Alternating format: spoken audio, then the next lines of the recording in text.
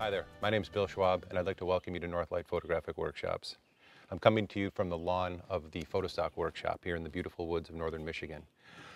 Today I'm going to do a little bit of a chemical mixing demonstration for the wet plate process. Now some of you might have seen my video from the other day, and if you haven't, it's right up here right now as a link, where I took people out into the field with my darkroom trailer and we made a shot of an old abandoned house up here in northern Michigan, of which I have the plate right here. I'm hoping you can see it right now. Anyway, at that time I said that was just kind of an introductory video to the process, and that I was going to get to some into some instructional videos for the process, and that's what I'm up to today. So what I'm going to do is mix up probably one of the most important chemicals, the most important two chemicals in the whole process being collodion and the silver nitrate, which is what we're going to do today. Now, a silver nitrate bath is normally used in the process in something like this, a tank like this, kind of elevated at maybe a 45-degree angle, so that you can put the plate, once it's coated with collodion, you can put the plate on and dip it down inside of the tank, inside of the silver nitrate tank, and close it off as it becomes sensitized. Now, when I say become sensitized, the collodion that you use has some salting to it. It has some bromide and some iodide salts to it. And when you take that collodion and you put it into the silver nitrate changes over more to a silver iodide, and it becomes light sensitive, and therefore becomes your photographic plate that you put into your camera. So the solution of the silver nitrate is very important. The pH is very important, and the specific gravity of the silver nitrate is very important. So today we're going to do some mixing of that. I thought that I would attack all of these parts of the wet plate process as far as instructional videos go, rather than try to do everything all at one time, which would get very confusing. I thought that I would do it in stages, and so this is going to be number one. So what we're going to do and what we need for this is, first and foremost, is safety glasses. Now, the other day in the video, I poured some silver nitrate into my tank in the trailer, and somebody commented quite astutely that I didn't wear my glasses at the time, and he was right. And so I want to reiterate the fact that you really should be using safety glasses whenever you're using your silver nitrate, because any kind of a splash back into your eyes can do some damage and even blind you. Although I haven't heard of a lot of incidences of that, best not to play around. So your eyes are your most important thing as far as your photography career goes, so why not protect them with a $2 pair of safety glasses.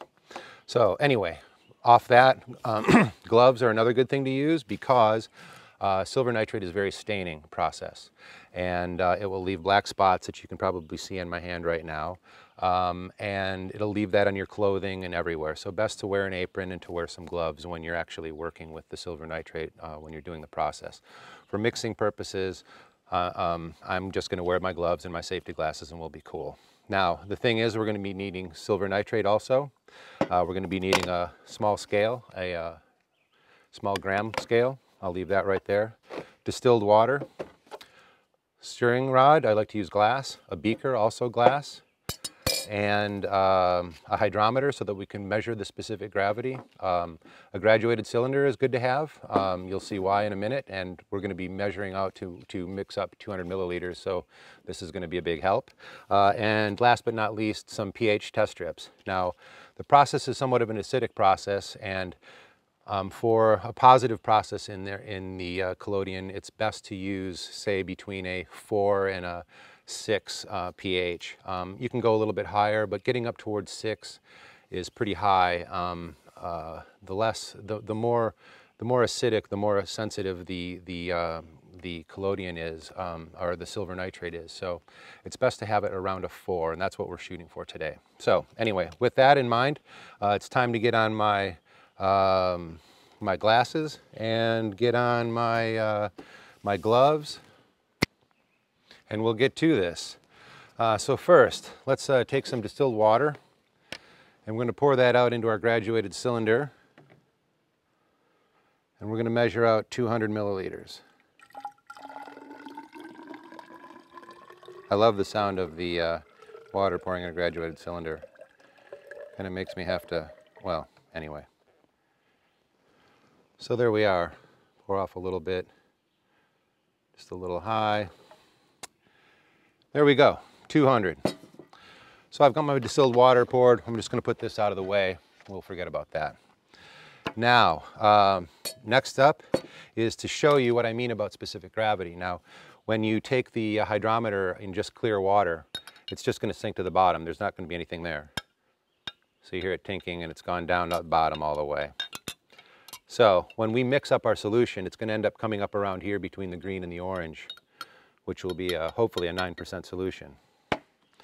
So we'll put that off to the side. We'll take our beaker, going to pour the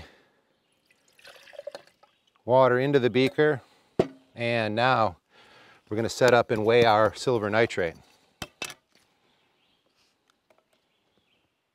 All right, now a 9% solution we would be measuring out, if we had 100 milliliters of water, we would be measuring out 9 grams of silver nitrate. We are going to be doing 200 milliliters.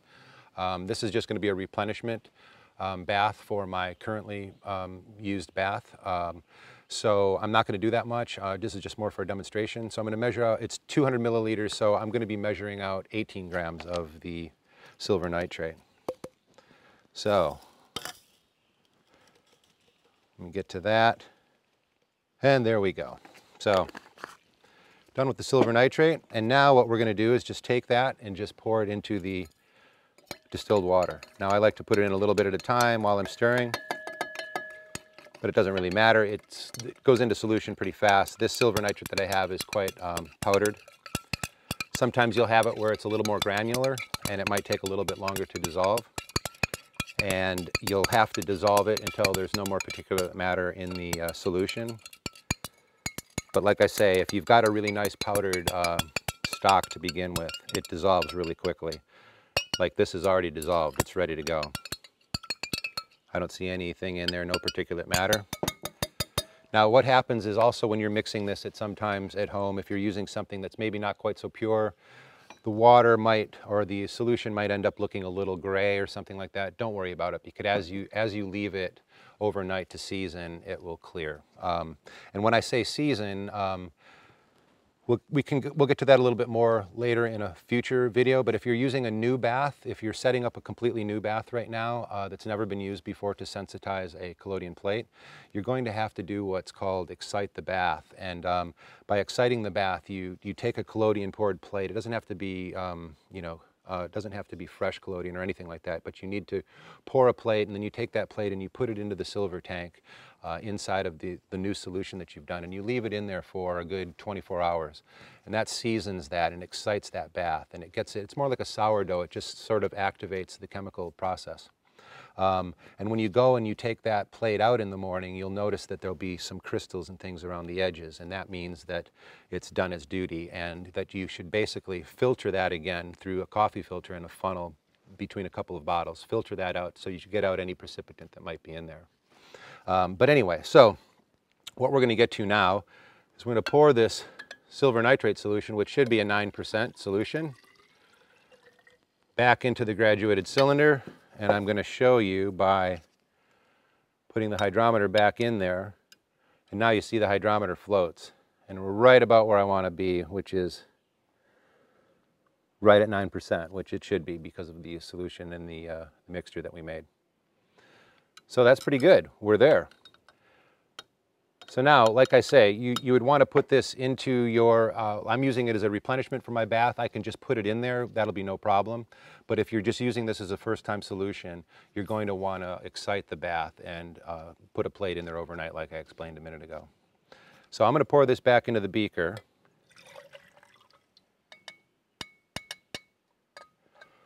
And with that, we're going to check the pH.